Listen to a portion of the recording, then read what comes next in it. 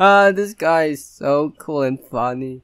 I feel so comfortable and wholesome watching this dude. Hope that this guy isn't a piece of shit and physically abuses his partner and a lot of his friends. Oh yeah, he's a Minecraft streamer. Fuck. Wholesome streamers, YouTubers, whatever, anything except the I word flies here, are very wholesome. Whether it is just someone having genuine fun or being a fairly innocent lad, it gives fun fleas to viewers, and then it turns out they are a terrible person behind the stream. Mind you, a stream is generally 2 to 4 hours long. That's 20 hours more for them to play League of Legends. Wilbur Soot is an English bloke, probably already along the guilty line, already that line. Before being the goofy cool guy that teenage girls fantasize him biting them, he was a producer for a YouTube channel named The Soot House, where there was already like some alleged controversy behind the group. However, I can't really find much information about it, but he is very fond of women. How fond, you ask? Allegedly emotionally abusing his ex-girlfriend, intoxicating her, raping her, and domestically abusing another wholesome streamer that he was alleged to beat her, gaslight her, and emotionally abuse her. Interestingly, all of this drama started from rumors with a wholesome streamer, accuser, not revealing but accused, until people started piecing the puzzles with her description of the boyfriend being Wilbur Soot. He did respond to the allegations in such a lawsuit protective response that it was seen as an AI generated statement. For f***'s sake, that's all you have to do, just be a human and you can't. Many people were rumored to have experienced similar abuse and manipulation, including a ton of other accusations from, mind you, from his own associates. I think the most f***ed up part of this drama was when Wilbur decided to ban his entire Twitch mod team and deleted a bot that was linking domestic violence charities. That is actually a f***ed up move. And then promoted one of his mates from the Soot House time and a burner account that was alleged of making fun of his accuser. What the f***, dude? Also, one of the accusers requested that people should not monetize her trauma for views. Don't worry girl, I'm not even eligible to earn any money. In the beginning, I was very skeptical of this drama as there was so much backlash from his own associates that this has to be a fucking bait. Even Lil Tay jumped in the boat and criticized him. And she's actually fucking right. I even defended him with how one-sided the entire situation is. And then I read his defense and it was like, it was literally just a level 1 cannon against a full army. He is completely f***ed. If I asked you what are the perks of being fat in school, probably not a lot of answers there. So right into 2024, Illymations, a genuinely wholesome and relatable animator, tells her story of being a fat kid in school. How she was bullied, made fun of, how diet culture is an outdated belief that what you eat determines if it makes you a bad person or not.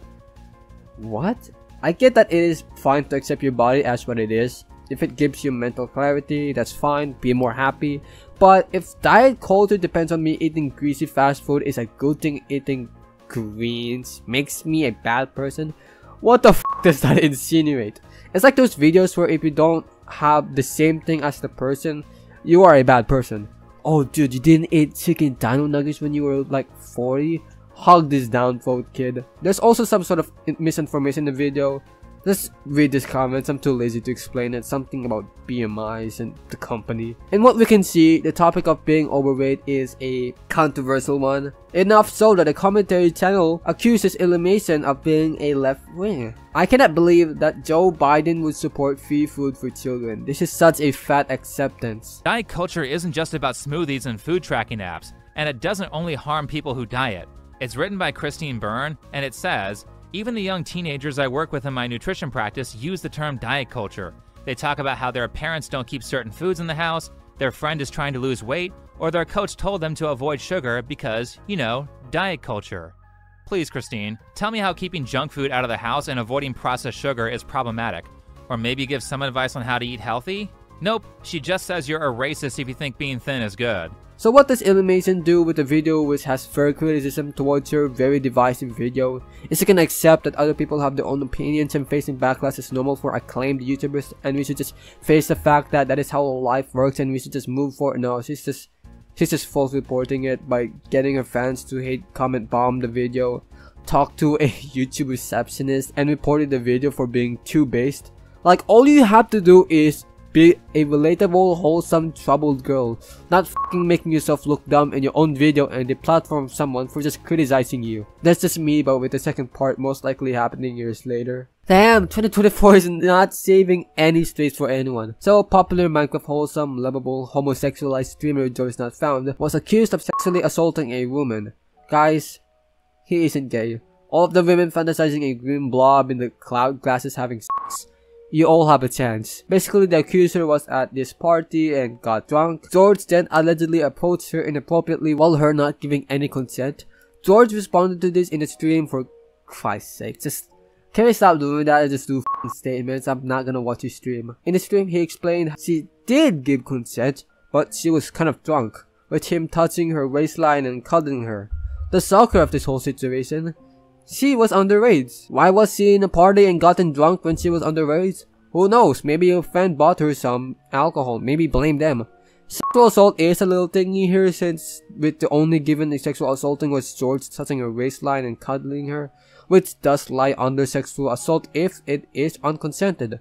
But in this case, she was drunk, and she did not want to be sexually approached, but she was drunk. So she did consent to George in a way, who probably didn't know that she was underage with her being drunk. So this is a very f***ed up case for everyone involved that proves that nobody is in the right nor the wrong. For some reason, yes, just a tiny bit. Even the people that supported George retracted their support when hearing about the girl being underage, which is a very appropriate thing to do. A lot of people in this controversy are fairly right and wrong. The accuser is within the right to accuse George, mostly fueled by the uncertainty of the circumstance, but still gotten drunk while not being supposed to be, and George supporters saying how she was drunk and she was also underage, and how the matter should have been handled privately and blown out of proportion, but George still technically sexually assaulting her. But the biggest W in this case was George taking accountability and apologizing for what he did, in light of knowing that she was underage. Yeah, he's totally wholesome.